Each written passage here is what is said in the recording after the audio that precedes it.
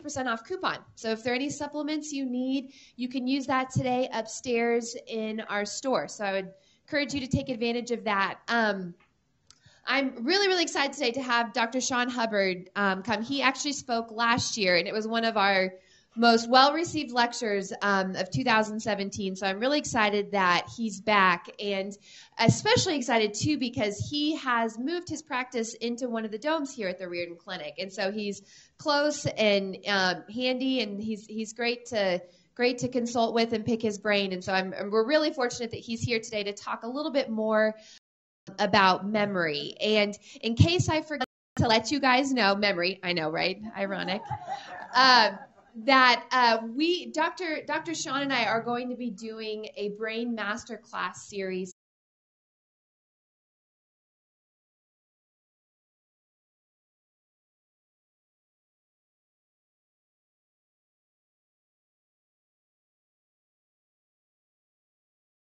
So, okay, I think we are ready to go. So I am going to let Dr. Sean Hubbard tell you a little bit about himself and, a little bit about his story, and that will kind of help frame what we're going to talk about today.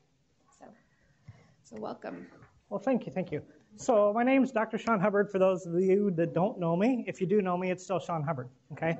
So it works out that way. Most of us have experienced something in our lives where we went into a room with a plan to do something, walk into that room, we get there, and we're like, what am I doing here? Right? This is some of the things that happen within our working memory. All right? So the question I always get as a licensed chiropractor in Kansas, what the heck does a chiropractor do with the brain, and how'd you get involved with it? Right? So here's a short little story about how it happened. About 6.5 years ago now, I had a patient of mine call, and she said, my world is spinning around my head. It's tilting on a 45-degree axis. I can't get out of bed. I keep falling. Things are not great. What can I do? I've been to the ER. They said it's not a stroke. There's nothing terrible going on along those lines, but life sucks pretty bad. So that started her journey, and unfortunately for this young lady, it was the best she was going to feel for the next 14 weeks of her life. As time went on, the world started tilting more, started moving more. People moved towards her. It looked like they were being shot out of a gun, moving at thousands of miles an hour at her. The floor rolled in on her. It's like the crashing waves, but they were constantly going in and in and in on her. So when she would try and walk, the floor didn't make sense. The room didn't make sense. Things were spinning. Her 10 by 12 room she was in most of the time appeared the size of a cathedral to her. So her whole world had shifted. Specialist after specialist, doctor after doctor. A lot of resources were exhausted trying to find out what was going on with her.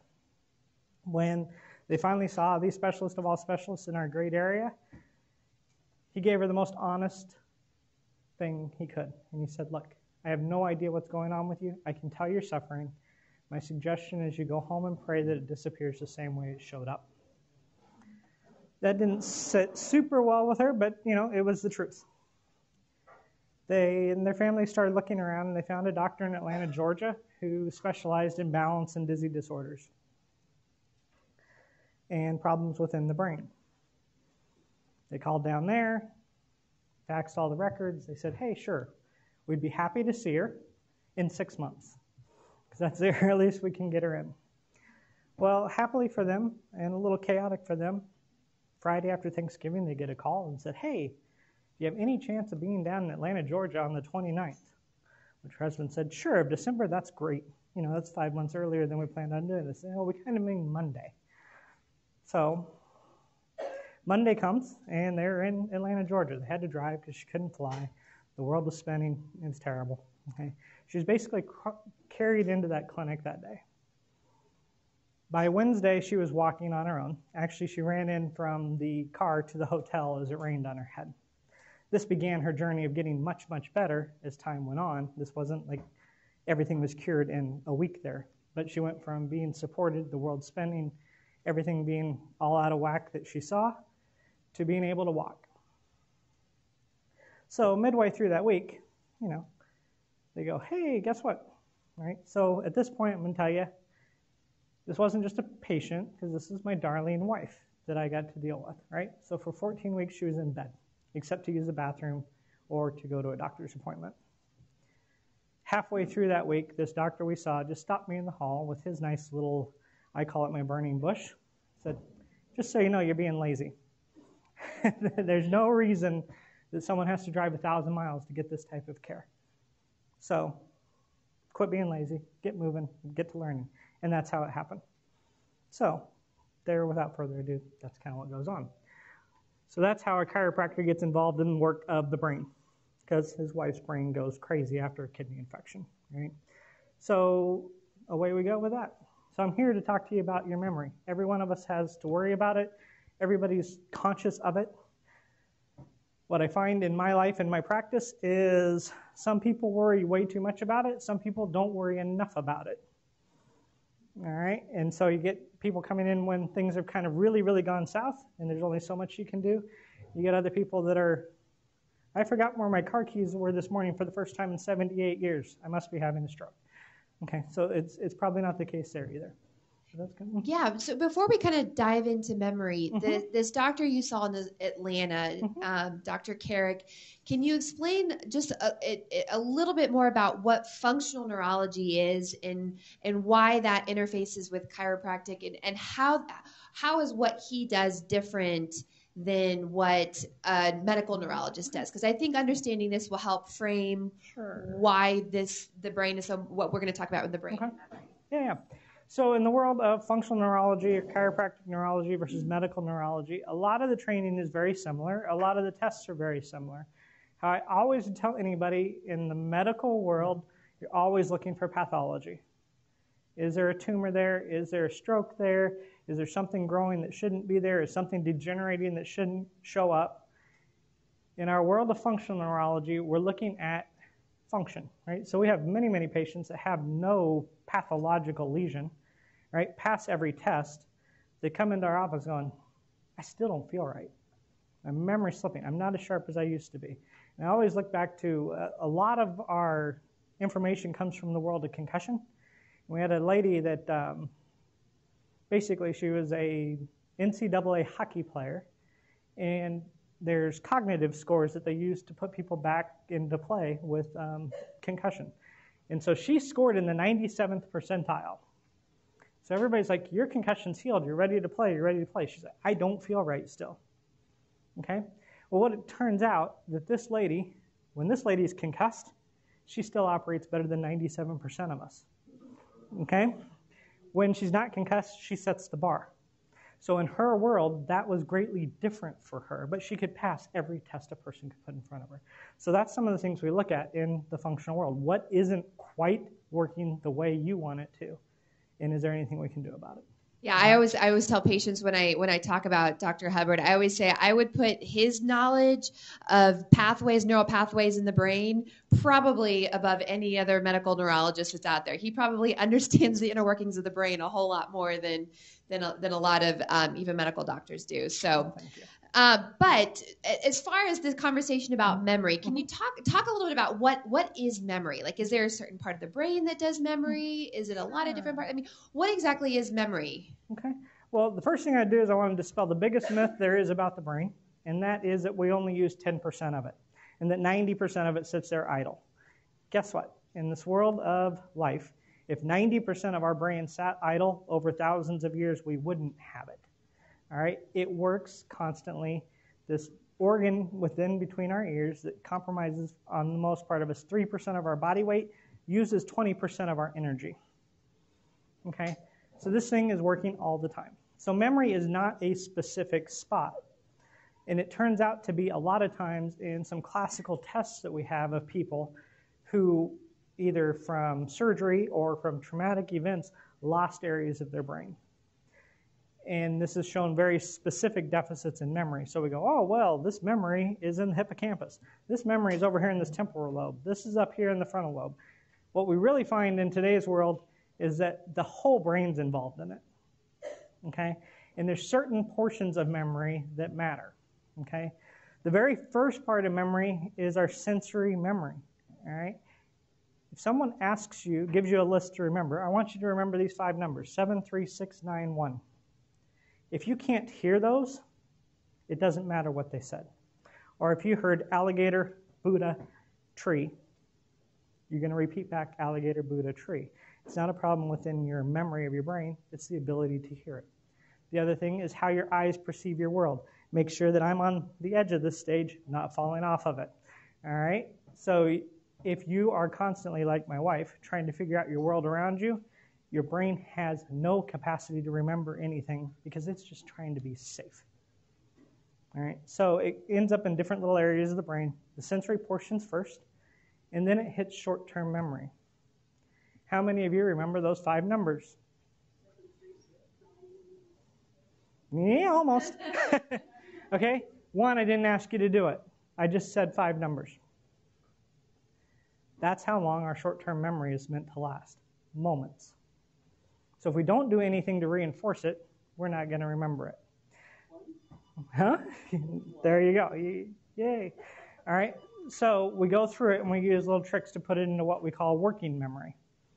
Okay, and working memory is probably what we talk about the most within people. And this is I walked into my kitchen, I knew I was going to do something, don't remember what that was. Okay, or get on the phone with my wife on the way home. Can you pick up some water and some milk and some apples on the way home? Okay, if that's the one time she says it and I'm thinking about something completely different, I'm not going to remember any of that. So if I don't write it down on the list or do something to reinforce it, I'm not going to remember it. I'm going to get home and she's like, hey, and I'm like, yay, I get to go back.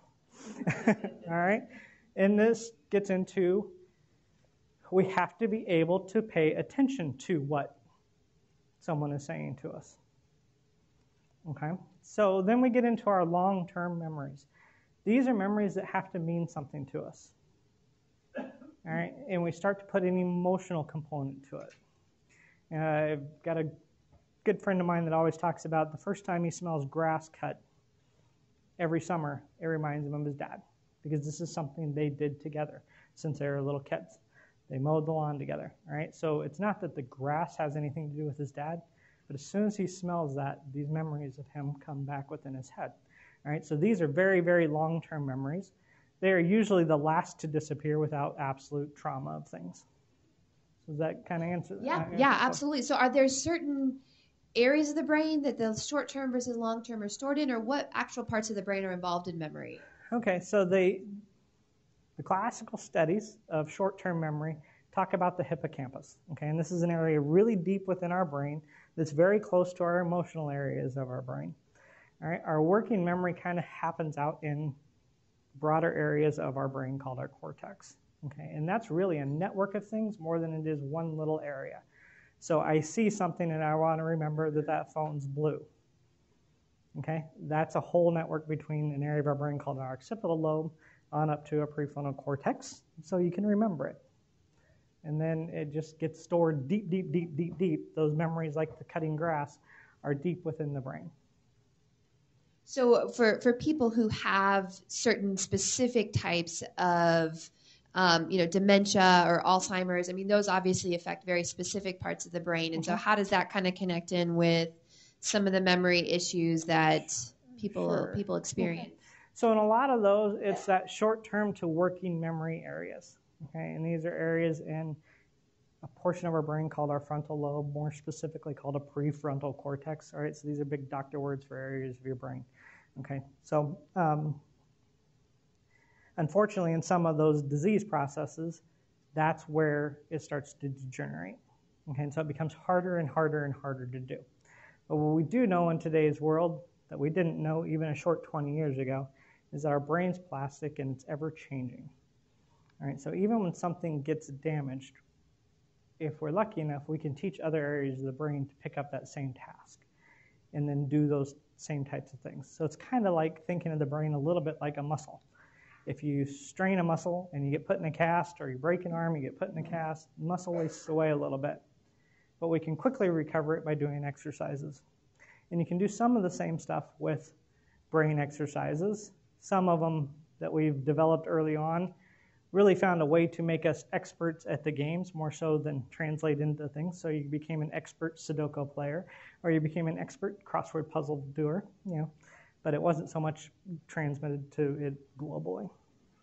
So this is why, excuse me, for instance, people who have a stroke, that a stroke damages, kills certain neurons, they can regain a lot of that function because the brain can make new connections. Right. So can you explain a little bit about the connections and the network of connections, and how does that work, and how do we make connections? Like, what can we do to make those connections? Yeah. So a lot of every neurologic exam is really trying to find out what's working and what's not after an event such as a stroke. Okay, so if an area of the brain gets damaged, okay, and it's absolutely, there's zero function of it whatsoever, you go and you do this exam, and sometimes you find out the bridge is out and it's not going to work. But sometimes you can look around and go, hey, if I exit at exit 38, I can get around there and I still end up in the same spot. It might take me an extra couple minutes to get there, but that's how we start developing new pathways through that. And if anybody's ever lived near a detour place or some type of road construction, you know, the detour starts to wear. And it becomes more efficient. And as you go, and maybe you live there and you've taken this exit detour for 6 months, a year, 18 months, depending on the construction project. Then the road opens. You know how many of us continue on the detour well after the road opens? Because that's become our efficient path home. Even though now that that bridge is fixed, it's quicker to get there. But it's just kind of how the brain works. We just re-energize, remake connections, make these areas that maybe once didn't do this, do something it didn't plan to do. How do we make those connections? Like, what is it physical movements? Is it brain exercises? Or what can people do to make, or is it a lot of it just, we just do it? The answer to that is yes. Yes. It is all of the above. Some of it's cognitive exercises. Some of it's spending some time reading. Some of it's spending time exercising. I think as we move forward, we're finding a whole lot more our basic exercises are our best way to prevent memory loss. It's our best way to prevent some of this, what we call neurocognitive decline. So far, we don't have a pill, potion, or lotion that will fix this at this point. But the more we find people exercise, whatever that is for them. Some people, it's riding a bike. Some people, it's walking. Some people, it's running. Their brain kind of sprouts out and builds more connections. Matter of fact, we think at this point all this wonderful thought and empathy and wonderful skills that we do as human beings really sprouted out from our ability to move. We weren't really put here to have these wonderful emotions that we love. But as we began to move more and more and more and work fine with our hands, away it went. So we found these things out, like with, if you take certain images of, say, a violin player, you're going to find the area of their brain that represents their left hand, assuming they play this way, right, and not this way, all right, has much more connections, much more density, and works more efficiently than other areas of their brain, but even way more so than we do ourselves, right? And so the rest of us that didn't grow up playing this violin don't have those pathways built. So sometimes in rehab or stroke type of rehab or any type of brain-based rehab, you can find things that don't seem to have anything to do with what that person has a problem with. And you teach them to do that, right? So teach them to play a violin. If anybody's been around someone learning to play a violin, I'd pick another instrument. You know, it's absolutely beautiful when it works right, but good grief, someone learning it's pretty tough, okay? But these are things. So if we find an area of your brain that we need to increase representation of your hand for instance, if we can put you on a task that repeatedly does that, the brain lays down those new connections. I mean, how many people have ever learned something new? Or the other thing of how many of you have really forgot how to ride a bike? Right? For most of us, this is something we learned in our youth. We can put you on a bike today, and you can still do it, assuming you've got the physical abilities. Right? And these are from constant repetition in practice. So the problem with that is learning something new is way harder than doing things we're already good at, correct? Sure. Oh, absolutely. And so, absolutely. But from what I'm understanding is doing the things that are the hardest for us is the most important when it comes to developing new connections in the brain and kind of rewiring. Yes, it can be, or it can be doing things that we've done before that we no longer can do because of the injury. And maybe doing them in a little bit of a modified manner until you can get them back to those things. So it doesn't have to always be new. New works the best because it does. One thing maybe I think that is concerning for a lot of people is understanding that fine line between, what is just, forgetting a few simple tasks, a few simple things versus when does this become an issue? When does memory become an issue? And when is it a sign of cognitive decline? And the second question to that is, what are some of the other signs and symptoms? Like, are there physical things that people should be concerned about? If posture's changing or movement's changing, what are some of the other physical symptoms that could also indicate neurodegenerative decline apart from just memory? Okay. Yeah, well, memory is one we all think about because it's so prevalent in our appreciation of the world. What I do find that really disappears way earlier than memory, and most people that are kind of going down this route, are the ability to smell. Even more so than smell, it's really the taste of food. Because not many people can go, I'm not smelling as well as I used to. But a lot of our appreciation of how food tastes comes from our ability to smell. So all of a sudden, your spouse's favorite foods, they no longer like them, or they don't care about them so much. This is one of the early signs of it. Another thing is just physically slowing down in movement. I feel like I'm having to slow down for my spouse to walk with me. I don't get to places as quickly as I once did.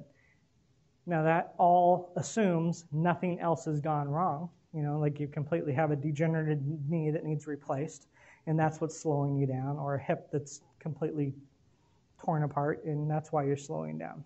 All right. Posture changes are big. The ability to balance is huge. Okay.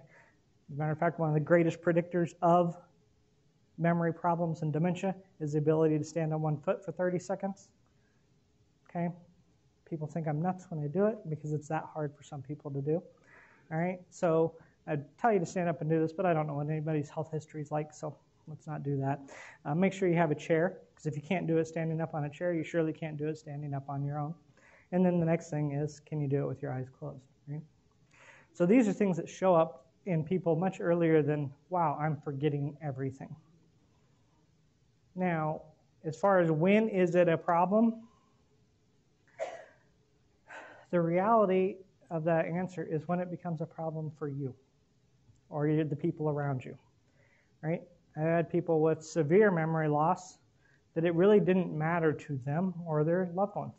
Just kind of, that's what it did. As long as they knew who they were, knew people around, could appreciate them being around, that was really all they needed within life. I've had other people where, wow, I forgot my keys for the first time in my life, and they're like, something's going wrong. Okay, so it really is when it becomes a problem for you. Or the other way I would say it is if you're thinking about your memory, you may need to do something about it. So is it beyond the scope of this lecture to talk about why some of those? I mean, why is it that balance is an issue, and why is it that smell is an issue? How does that in any way connect with memory and degenerative? Is it beyond the scope to talk a little bit about that? I'll talk about anything anybody wants to hear.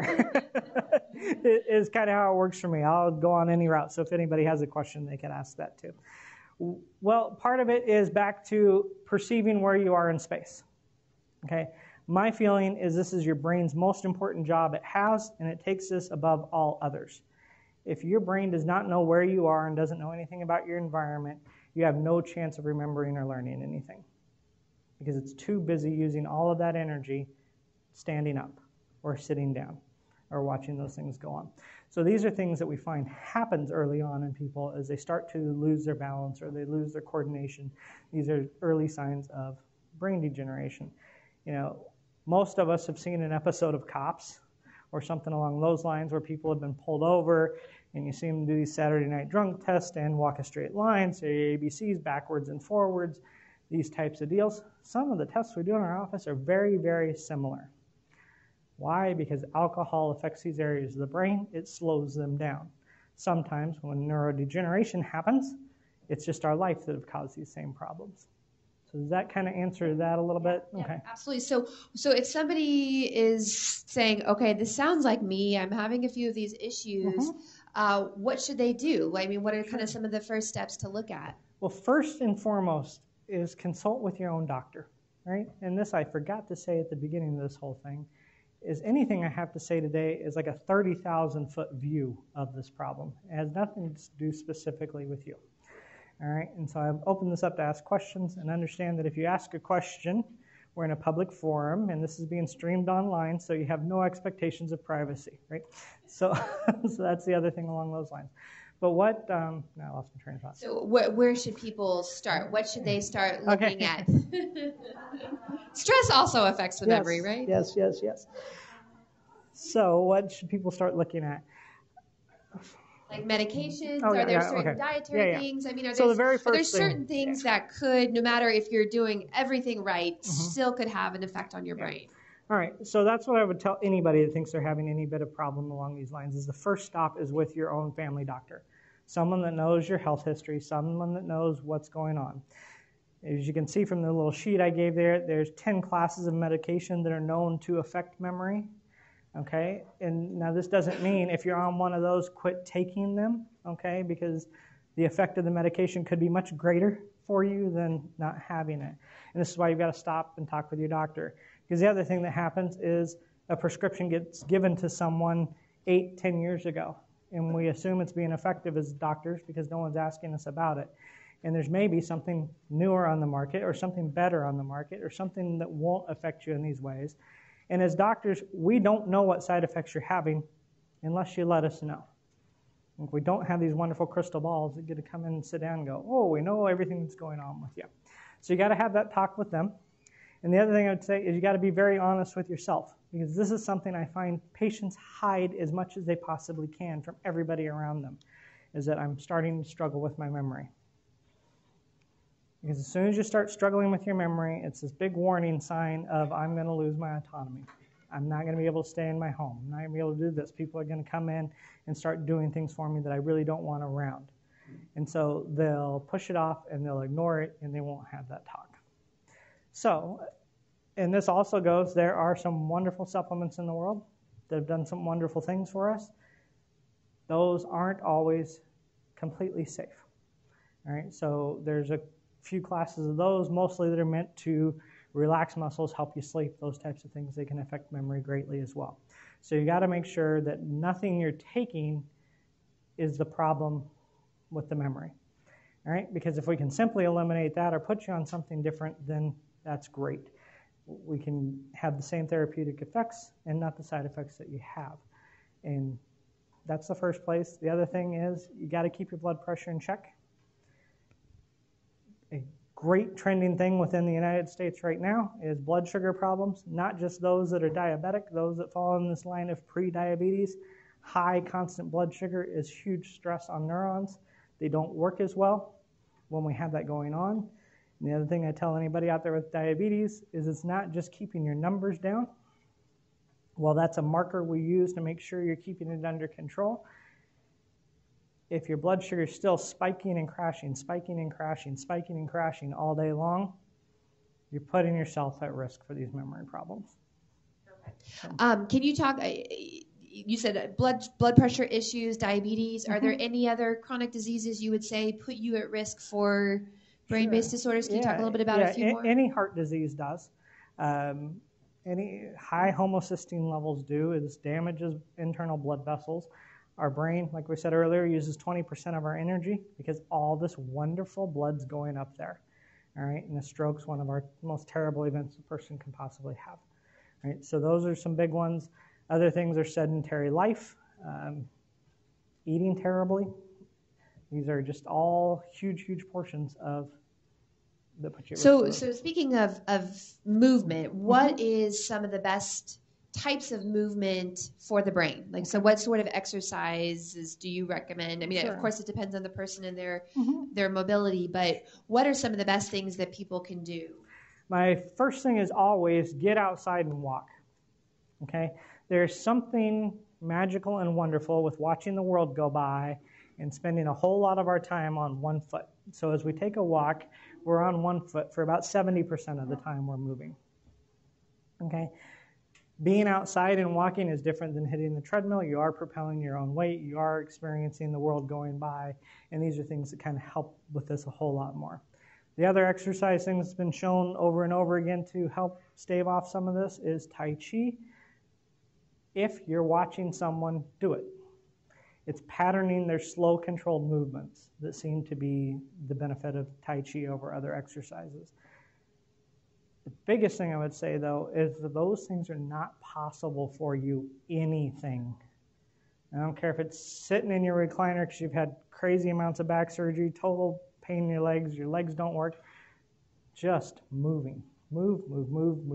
Use your hands to fiddle with something. Find a hobby that knitting, crocheting, manipulating things with your hands. It's a huge, huge thing. It's movement. So speaking of you had mentioned earlier Sudoku, are there any brain games that help? Like any of those apps? Does that help, or is that, like you said, just making us really good at Sudoku, or the specific game? Well, we don't quite know yet because this is too early in the history of life. Okay, we've got another 20 years. Okay, so what I would tell anybody with these brain games is they're probably better than not doing them. Okay, you are using areas of the brain. These things aren't just made up out of thin air. There is some neuroscience behind them, but what we don't know yet is if they answer that question. We know we can make you better at working memory if we use that task as the benchmark. Right? So if we go back to our tell me 5 numbers in a row, if we work on that, and I see you again in 6 months, and you can do that very well, have we really improved your working memory, or have we improved your ability to do that task? We've probably improved your ability to do that task, but it's probably better for you than not. Right? So in our world of technology today, we no longer memorize phone numbers. We no longer do a lot of things along those lines. And it's like I have patients every day that would fall in the lines of normal cognition. And if you ask them their spouse's number, they'll say, I don't know, because they never use it. They put it in their phone one time, right? So that doesn't mean that these cell phones are absolutely terrible for our memory, but they are something we no longer do. We also don't spend as much time reading as we once did. So those types of things, exercising our ability to understand. If reading's not a task that you like to do, there's wonderful things out there on the internet in the world of TED Talks and just information that you can listen to and process and learn about something that you enjoy is a very, very big task. Find something that you're interested in. Like my father, it's fishing. For me, it's not. But if you sat there and you were to watch over and over some new techniques about fishing, learning something new, learning something along those lines, it's a positive thing for him, all right? And it's more likely that he will do it than sitting him in front of a neurology lecture, okay? Well, it's neat because my son's doing it. It gets pretty boring real fast.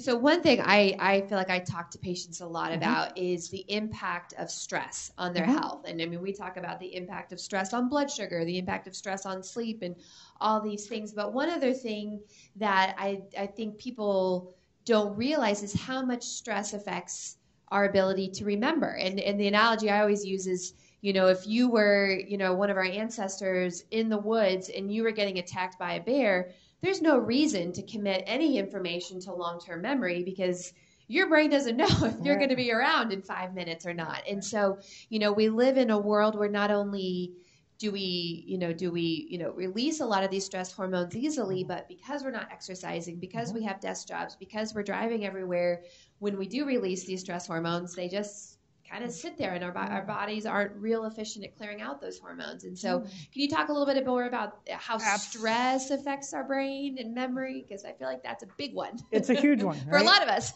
It's a huge one for all of us. So the first thing I would tell anybody, all right, so we're going to use your bear example, but we're going to use it a little bit more into modern times. If we were all to go through this door over here, and there were a stuffed bear, surprisingly, not like a teddy bear, but like a taxidermy bear, in the hallway, we would all get surprised.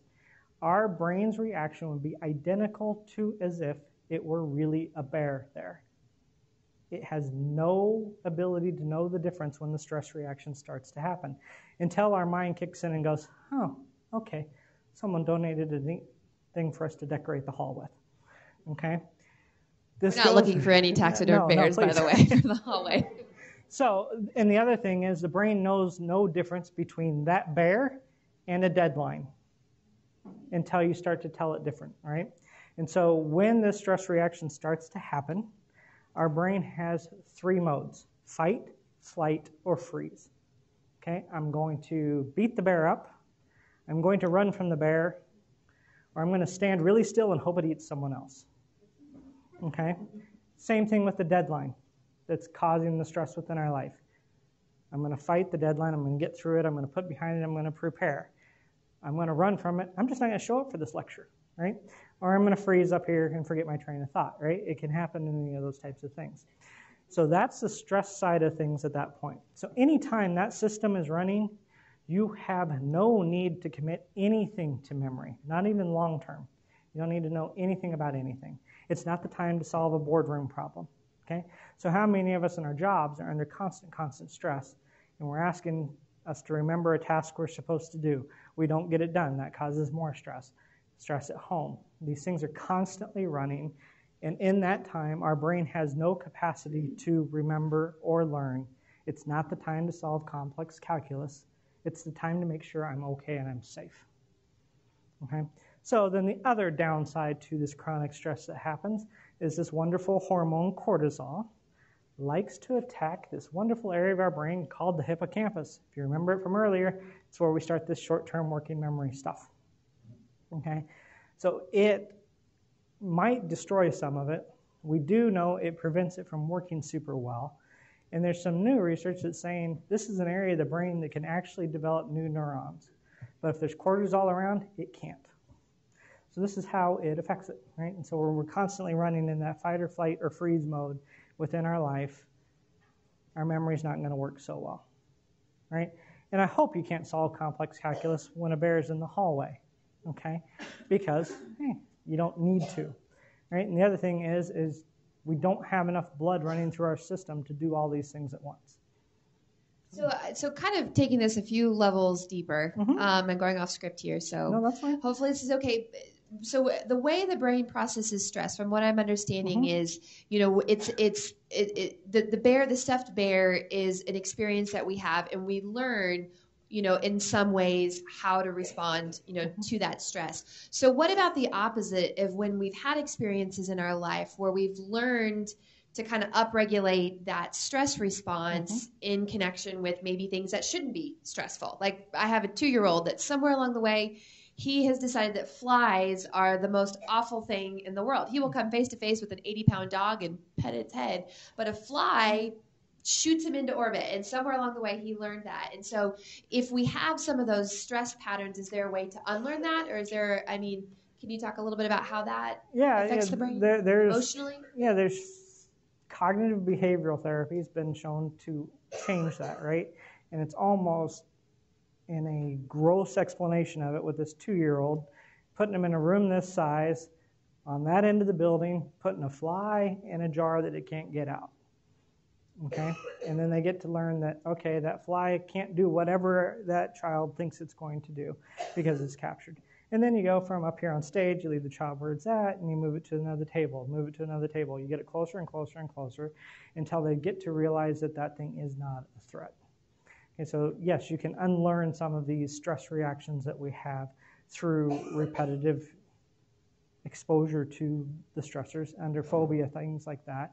But there's also just finding ways to calm down and relax. So part of the thing is always, and you'll see in those 10 tips, it's finding time for quiet, right? We use prayer and or meditation, but I'll tell anybody, shut the TV off, shut the phone off, shut the light off, sit down for 10 minutes.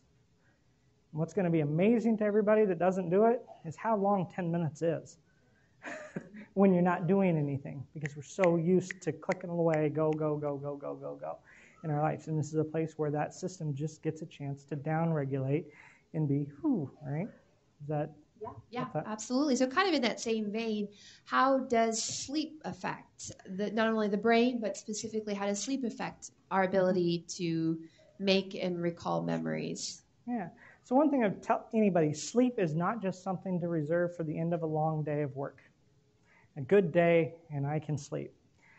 Short sleep cycles also don't put us through enough of our sleep cycles to allow our brain to make these connections that make memories long-term.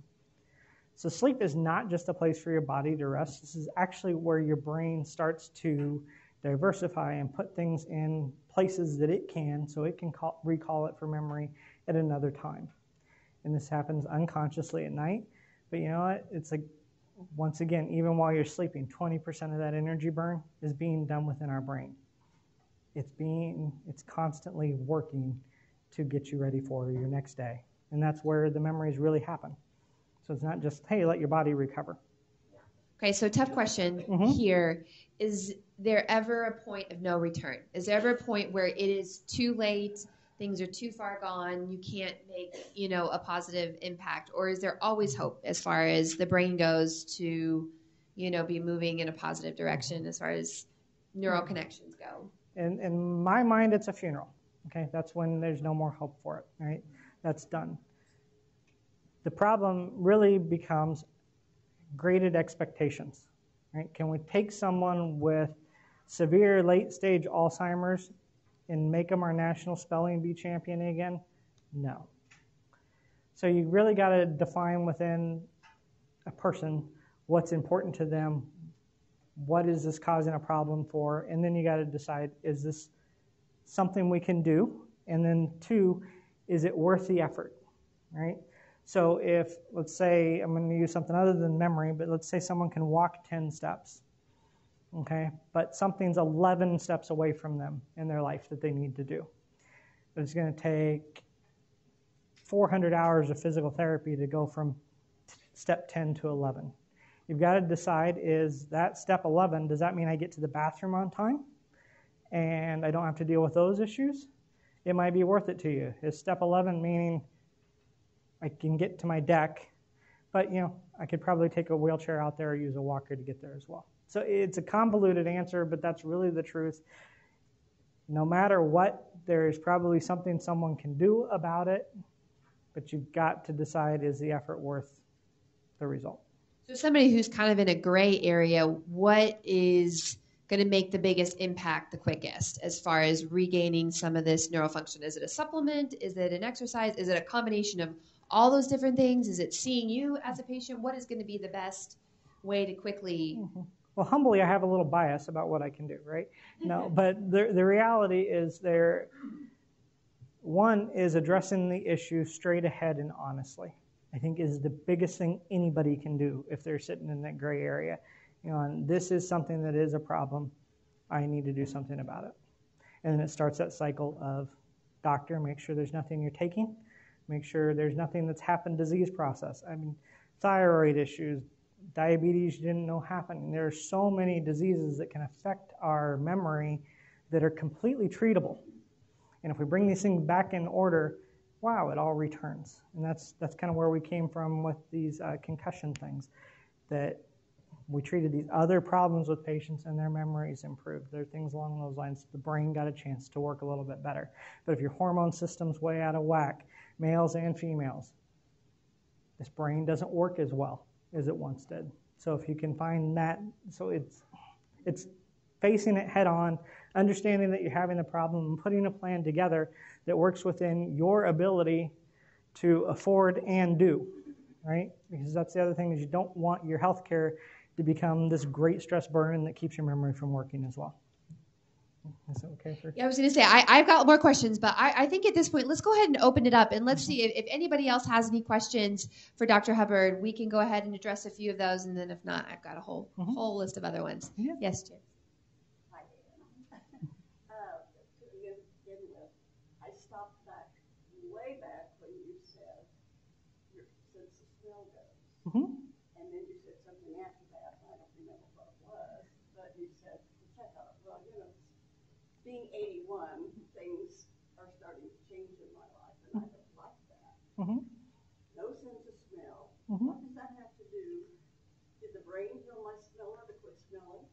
So the question for our online audience is going back to the comment that Dr. Hubbard made, that one of the first early signs is your sense of smell starting to go. And so the question is, can you explain a little bit more about why that is? And yeah. Okay.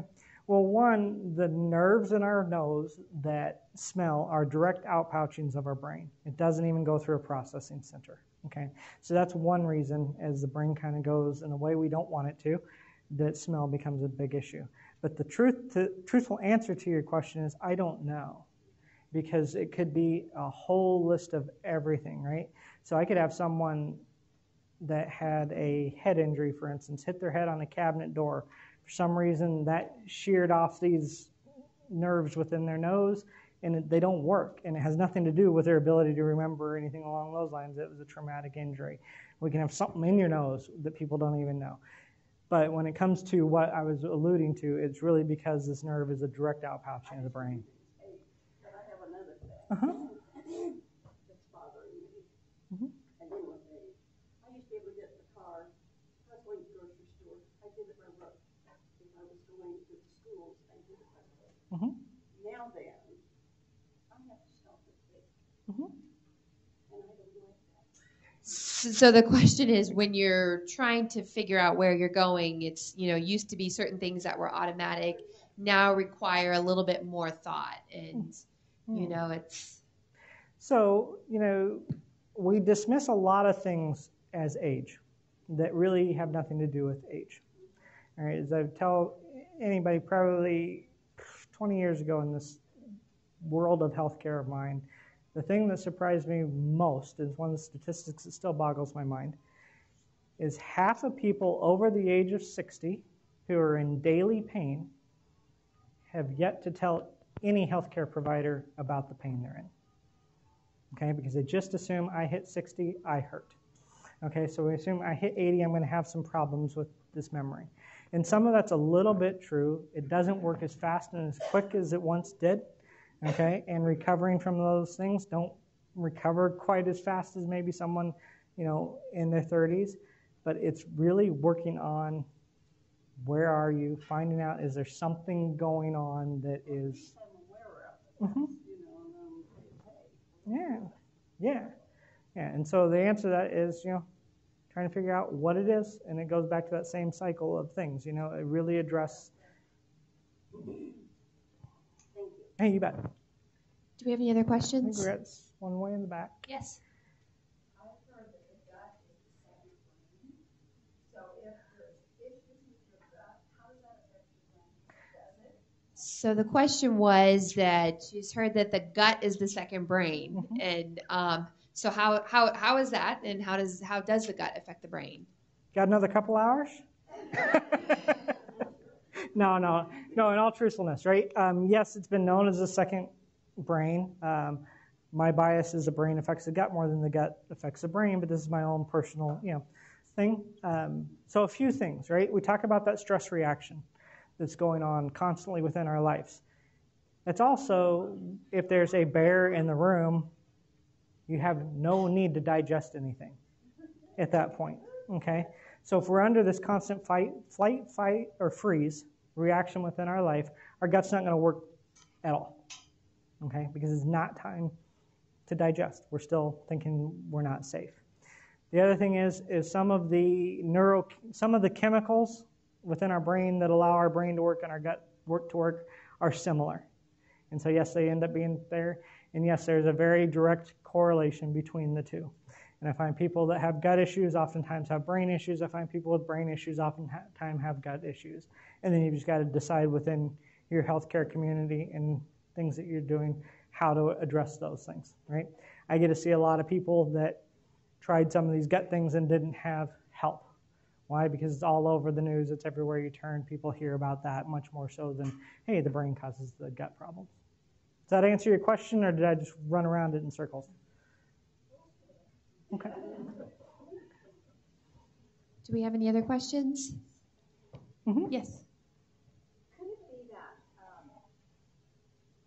maybe just through societal development or something, your brain just gets into an automatic mode, and then there comes a time where it realizes that it needs to be retaught, such as maybe losing the ability to spell, whereas you used to be a really good speller back in grade school or something like that.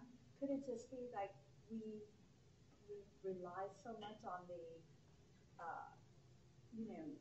automatic process of doing things, and then there comes a time later in life where your brain is like, you need a retraining. Is that? Yeah, it can be, right? So the reality I would tell anybody is, when's the last time you tried to spell things? Yeah. We just don't. And the other thing, I have people come in, it's like, I used to remember people's names and faces like that, and I'm not doing it anymore. I went to my high school reunion, and I didn't remember anybody. Well, guess what? This memory within your brain you have of those people is 50 years old. Okay? They weren't the same people. They don't look the same. They don't act the same. Maybe the name's the same. Maybe the name's not even the same, right? And so that gets to be some of it too, is we're overcritical of some of these things that are just a natural process. And there's nothing wrong with your ability to learn to spell better. You just haven't tried to do it. So does that make sense? So pretty much what means to you is what you should pay attention to. Yeah, so if your job has, I don't need to learn how to use a hammer real well in the work that I do. Okay? I'm not overly skilled with a hammer. All right?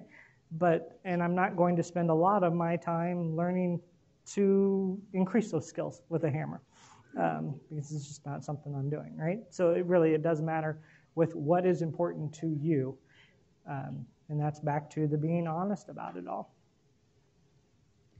Mm-hmm. Yes.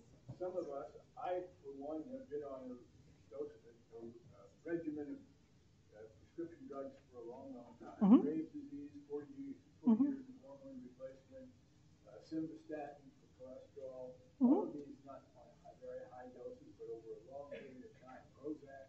And then 2 years ago, I had back surgery, two hip replacements, and I had pretty heavy dosages of gabapentin. All of a sudden, my memory that has always been very good starts to begin to bother me. Is there a cumulative effect on some of these things? Because I took myself off of Prozac, I took myself off of simvastatin, but even here at the clinic, I'm still recommended to have some hormone replacement, and I don't take gabapentin anymore either. So is there a cumulative effect? Yeah, so the question was, if you've been on even low doses of medication for a long period of time, is there a cumulative effect to taking some of those medications? And I would especially highlight in that some of the psychotropic medications people are put on, antidepressants, things that people are put on for a long period of time that are, seemingly benign. Can this have an effect? And if so, can it be a very sudden change in memory, even though being on those medications for a long time? Yes is the answer. There is a cumulative effect. The other thing I'm going to say is there's a terrible effect in not treating some of these things. So undiagnosed and untreated depression, your brain doesn't remember then either. Okay? So this is why every bit of it is a balancing act in finding out what's most important. That's one thing I wanted to say is I give you that list of drugs. It doesn't mean go get off them if you are having memory issues, because the effect of them could be much more important for you than some of these memory issues, and getting off them might not solve it at all. All right? But yes, the longer you're on something, there's a much more likelihood that your body becomes dependent on having that around, and therefore it gets to be harder when you go off of it, or it just, There didn't seem to be a dependency issue, but the memory issue has raised its head. And so the answer to the question is yes, there is a cumulative effect of multiple things like that, but I would say there's a higher probability not treating some of these things would have shown up much earlier on in life as well. Is that fair in an answer? Or? Yeah. Okay. I'll accept it.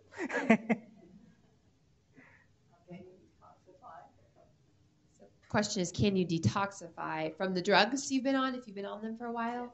Well, Lee did by coming here when I codone Mm-hmm. when he had a drug withdrawal. Mm-hmm. We did blood IV, Mm-hmm. IV vitamin C, and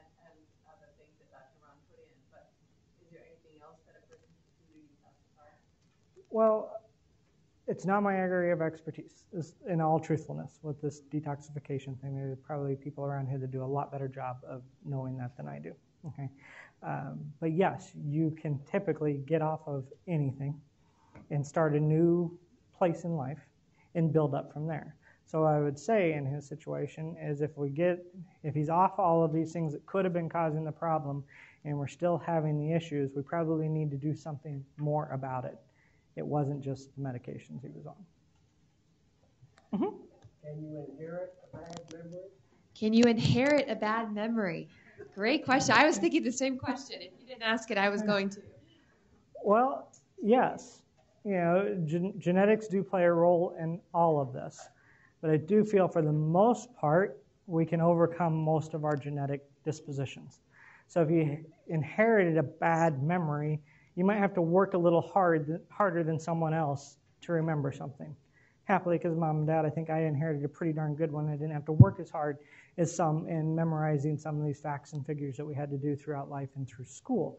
Right? So I had a little easier path than someone that didn't. But yeah, absolutely, your genetic plays a role in that. Mm-hmm. A person's had a traumatic head injury, Uh-huh. and over an extensive period of time, and they had short-term income because of that. And over an extended period of time, other than what you mentioned about things to improve memory, is there anything that person could do to help? So the question was a traumatic brain injury that was a number of years ago that affected memory. Is there anything you could do years later to regain some of that? What we found is yes, it is the truth with that. A lot of it is back to some of these things we talked about before. If your brain doesn't know where you're going, doesn't know where you are in space, doesn't know, it really is under a lot of stress just by being alive, and it doesn't really have a capacity to then do memory because it's really more concerned about, am I going to fall with that next step? Our brain is very pre-programmed towards safety of ourselves, above all. And it will let you hurt. It will make funny postures. It'll make you sit when you want to walk, just to make sure that you are safe. So does that answer that? Well, I was just thinking, is there anything a person can do to increase their memory from having a head? Mm-hmm. Well, there are things, right? And some, like from the 30,000-foot view that I've talked about from this, right? It does get into exercising, eating better for yourself, right? Making sure none of these health problems are along the lines. Because this is the other thing I find with things like traumatic brain injury or any other diagnosis of a disease that can have a syndrome involved with it, is people tend to go, well, that's just that, and then they don't seek out the problem. And then you find out, yeah, you had a traumatic brain injury 5 years ago, but a lot of your problem right now is your thyroid's out of control, okay? Or you're dealing with a depression or an anxiety issue, and these are all things that need to be addressed instead of just going, I had a traumatic brain injury. Making sure what you're experiencing now has nothing to do with something new is another big key. Yes. What kind of testing do you do to determine what part of the brain is affected? Yeah. So the question is, what sort of testing does Dr. Hubbard do? This is really cool. All right, so we do a lot of work with a neurologic exam that most people have maybe been experienced or maybe have not. The other things that we do a lot of work with person's balance, their ability to stand in place. We do some objective measurings called computerized dynamic posturography, okay? Which means I got a computer that decides whether you can stand up or not, all right, under different challenges. One would be with your eyes open, one would be with your eyes closed, and then we put you on a foam pad, which kind of tricks your brain about where you are in space and can you compensate with that. And so that's some of the testing we use. We also use what's called video oculography, okay, which is a wonderful little camera that measures your eyes and how they move to known targets. And is your reaction time up to what it should be? Do you get to where you're supposed to be? It's just, so there's that. We also do a thing with spatial organization about where you are in space, that you're touching a bunch of little blue dots on a board. And how quick can you get to those? How accurate are you when you get to those? And so each one of these things speak to a specific area of the brain, or they speak to an area of the brain overall. And what I find mostly in our patients that we end up seeing, it's not that there's overt problems in one area of the brain. It kind of works like a computer network. And if each one of us in here had a computer that worked perfectly, yet there was no internet to connect the two of them, or all the multiple computers, we couldn't send an email, right? Even though we have perfectly working machines. So if those networks in between those things aren't working, we can do things that the testing will show that, hey, here's where the problem is. We can stand up fine, but if I have you stand up and do some math, you become and get all wobbly. Okay, this is networking ability. This isn't that if I have you sit down and I have you do that same math problem, it's not a problem for you. Okay, so that area works, this area works, but when we try and do both of them, we have dysfunction, which is life, right? I get up, I walk into my kitchen, I want to know what I'm going to do in my kitchen. Right? So you got to be able to do these things together in order for it to work.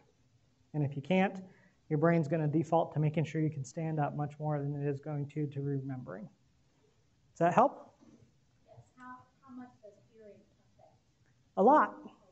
How much does hearing affect? Your hearing affects a whole lot, right? And we started with that just with our ability to understand what someone said, right? If I'm telling you to remember a list of things and you hear it completely different or you don't hear it at all, you're not going to remember that, okay? Your hearing also gives your brain some information about where you are in space.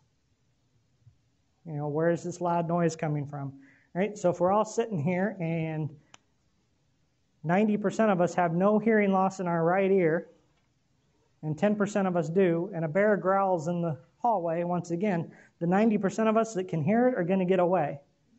Okay? The 10% that can't, lunch. You know, and so hearing affects it greatly.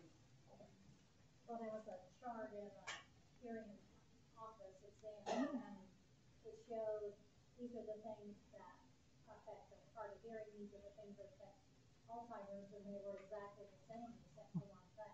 Yeah. So, And that doesn't mean hearing loss leads to Alzheimer's. Keep that, you know. So a lot of our things that are healthcare syndromes, a lot of symptoms overlap. So again, the majority of my patients, I could give you probably 15 different symptoms that the majority of them have, and I could have 10 different patients and there'd be 10 different reasons of why they have it. but if you're not hearing, those cells are dying in your brain, right? Of things that would have been Well, could be. It could be just, you know, the ear itself. I mean, you'd be surprised how many people can show up with their doctor saying, I can't hear as well as I used to, and their ear's so clogged with dirt and crud because they like to use a Q-tip to clean it out.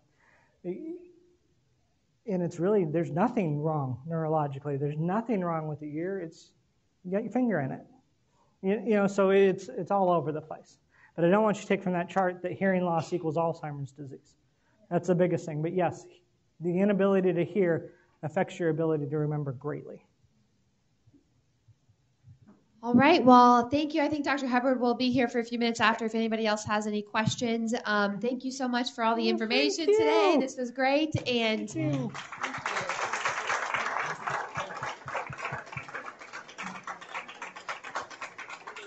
If anybody is interested in learning a little bit more in depth, like I said, there's a sign-up sheet at the back to sign up. It's a 3-week masterclass on the brain that Dr. Hubbard will be leading. So there's that. You can sign up in the back or upstairs. Also, please, if you can, fill out the survey evaluations. Okay, I'll make this very brief. I'm Connie. I'm a volunteer